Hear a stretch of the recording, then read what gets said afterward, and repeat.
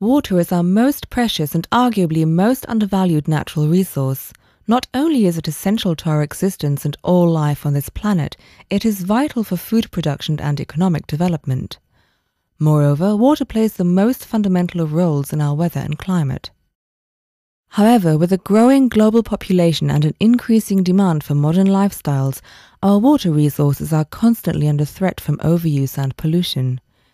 In addition, the effects of increased human activity are changing our climate, which among other issues are thought to be leading to an increased frequency of extreme weather, causing floods, landslides and drought.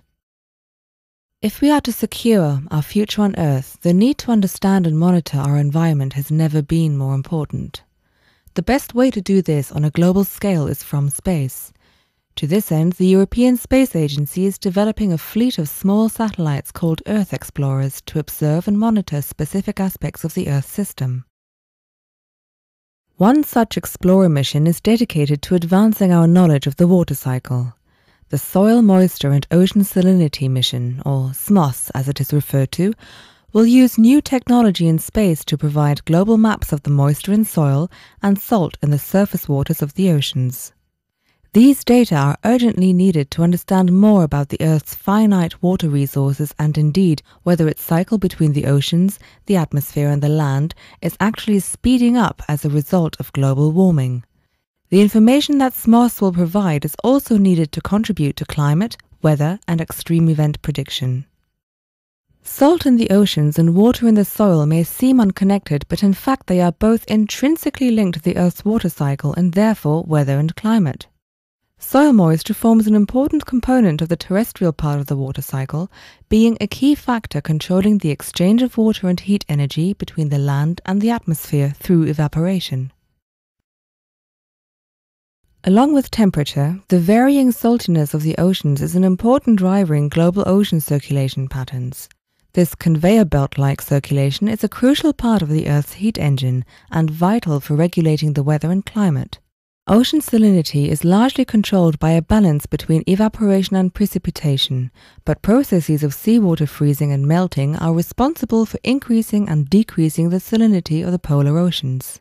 It is the cold, dense, salty waters of the Arctic that drive the Gulf Stream, the waters of which are responsible for Europe's mild climate.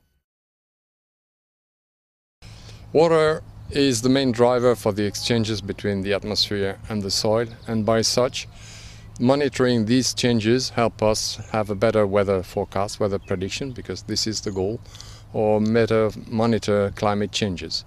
So by being able to measure accurately the water available in the skin of the Earth helps us have a better understanding of the future weather.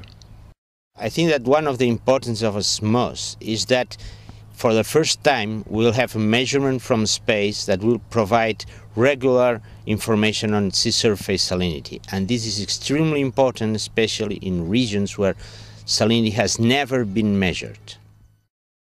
The new SMOS mission will carry state-of-the-art technology in the form of a sophisticated interferometric radiometer called MIRUS.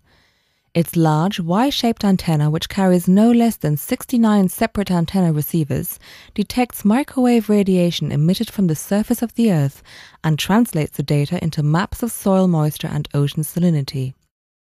This innovative instrument has been developed by EADS CASA in Spain on behalf of ESA. The technology is similar to what radio astronomers use in their Very Large Array, only scaled down.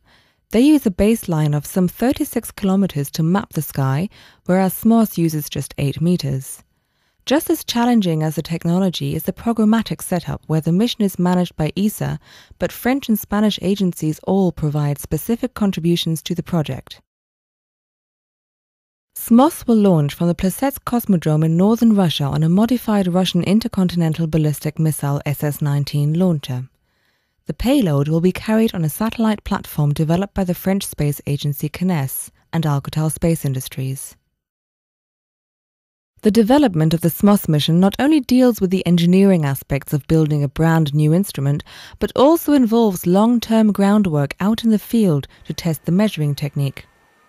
A number of such field exercises over land and sea have already been carried out and will continue after launch as part of the validation program. The technology that the SMOS mission employs is expected to make a breakthrough in remote sensing techniques, provide much-needed data for understanding the Earth's water cycle, and help with the prediction of weather and long-term climate change. SMOS will be particularly important for helping forecast extreme events such as floods and landslides, therefore giving people time to take the appropriate measures to reduce the devastating effects that these disasters can bring.